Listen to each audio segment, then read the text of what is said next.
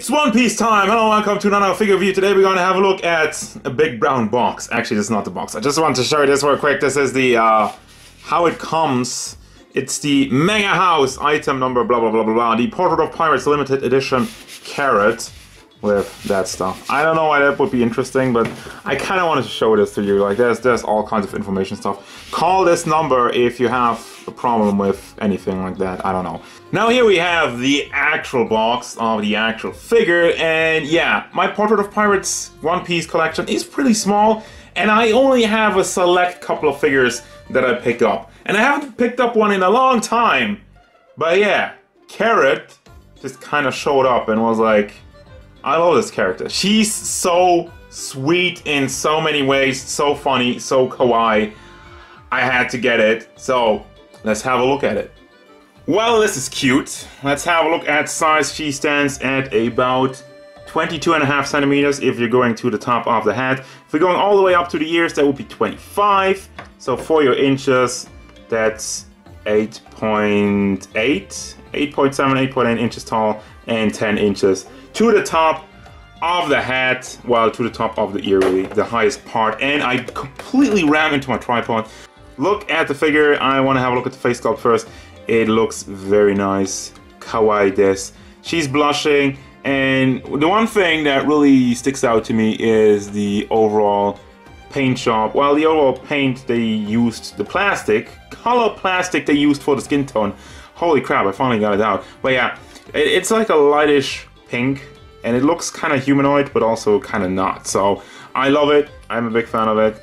And then the hair sculpt. It is nice and wavy, there's a lot of detail in it, all the strands going down, especially in the back.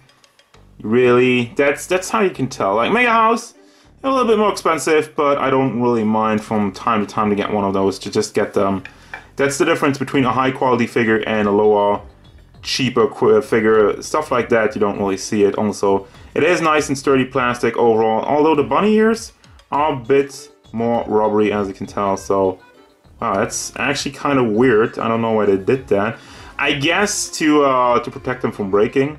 That's a cool idea. And it doesn't stand out. Like, I didn't even notice that it was a little bit more rubbery material. So I don't hate it.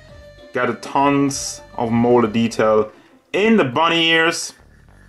I want to look at the hands because she has painted fingernails. Very nice and shiny. Got another part for the hands, which we'll have a look at in a second. There's the boobage. Actually, let me look at the back. There's a nice detail in it also. Some wrinkles in the outfit. And yeah, back to the tick bitties. They're there. Don't worry about it. And also the big bushy tail. It's beautiful. I love it. It looks like cream or something. I don't know. I want to eat it. Eat it! I don't. Okay. Let's calm down, everybody. And we got the nice ribbon in front. Also the paint job, as you can tell, there's not really any issues with it. That's like, it's a statue, you don't have to worry about articulation and whatnot, so I really expect them to deliver on the paint. It is nice and shiny for the white, the black part, the black line that goes down.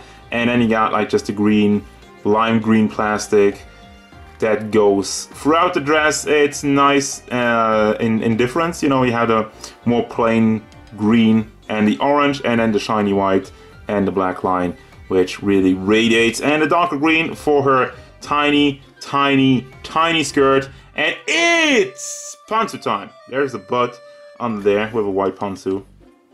Obviously, the skirt does not do a good job of hiding the pantsu. It is right there. You can see it, and there you go with that. That's the fan service part out of the way. Click like and subscribe for that if you like pantsu time, by the way. And then we got the shoes. Orange, nice and shiny, really, with the light radiating off of it. And down to her base also. The one thing, I almost let her fall there, don't do that.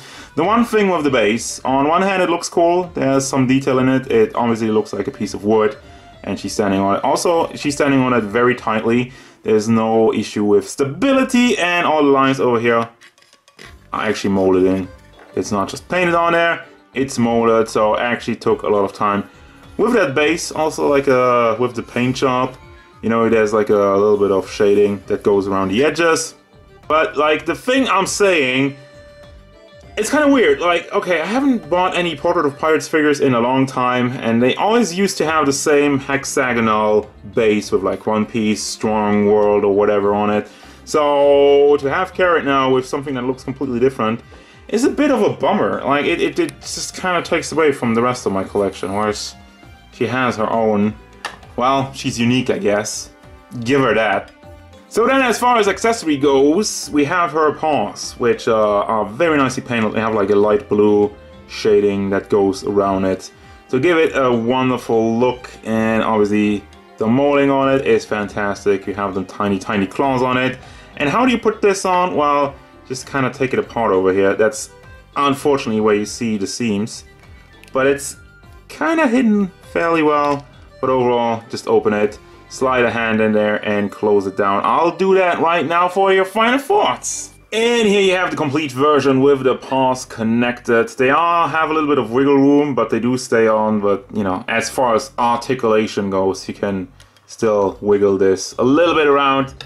Not really articulation, but still, just, you know, taking that into account. Final thoughts for this figure. I love this figure.